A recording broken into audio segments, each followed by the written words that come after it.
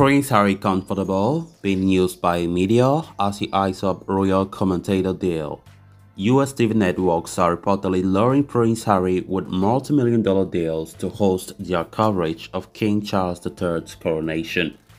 The Duke of Sussex may be comfortable being used as a tool by the media if it means he lands commentator job for King Charles's coronation.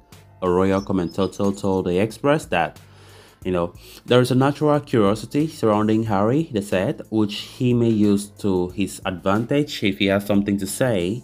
This could lead to the royal to turn down an invitation to attend the crowning of his father in favor of commentating on it, in front of the camera. Ron Torresian, founder and chairman of the 5W Public Relations, told Express.co.uk, after the media frenzy to promote their Netflix documentary and Harry's book, I believe we will still see less of the Sussexes for the time being. Harry has said that he wanted to stay, and he will make himself scarce leading up to the coronation, giving everyone a much needed break from the ex-royals while also building suspense onto those last moments, wondering whether he will or won't be in attendance. He added, there is a natural curiosity surrounding Harry from hardcore fans to peripheral onlookers who will want to see how he will spend Coronation Day. Whoever can secure commentary from Harry is going to be able to drive incredible traffic, and Harry may be comfortable being used as a tool if he has something to say. According to highly placed studio sources within the US TV industry, some massive multi-million-dollar offers could be on the table for Harry to join the broadcast team. Networks CBS and NBC are thought to be leading the pack in chasing the Californian-based royal to join their reporting teams. CBS aired the infamous Oprah Winfrey interview with Harry and Meghan after the step down from their royal duties. Earlier this month, Harry also appeared on the station again to promote his new book, while also making some shocking revelations about the firm.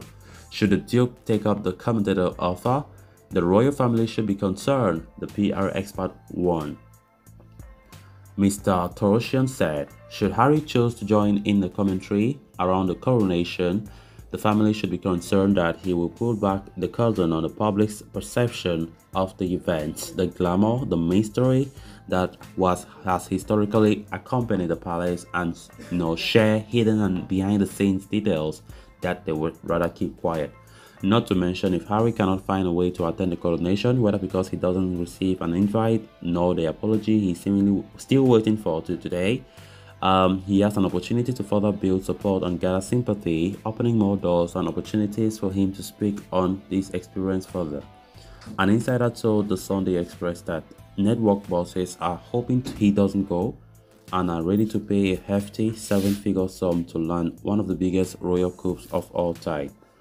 One several senior executive told me it would be worth $5 million for the bragging rights alone. Watching the new king being crowned while his son is on the couch, talking viewers through it would be ratings dynamite, even if Harry stays completely clear of controversy and the rift that exists between them. King Charles III's coronation will take place on Saturday, May 6 at Westminster Abbey in London. Buckingham Palace said, although the coronation will be rooted in long-standing traditions, it will also reflect the monarch's role today and look towards the future. The three-day event from May 6 to May 8 is expected to include several impressive performances in an attempt to lift the nation's spirit following the winter of strikes and energy price hikes. It is understood King Charles 74 has been keen for Harry to be on the guest list for the big day, but it is still not clear whether this will be possible.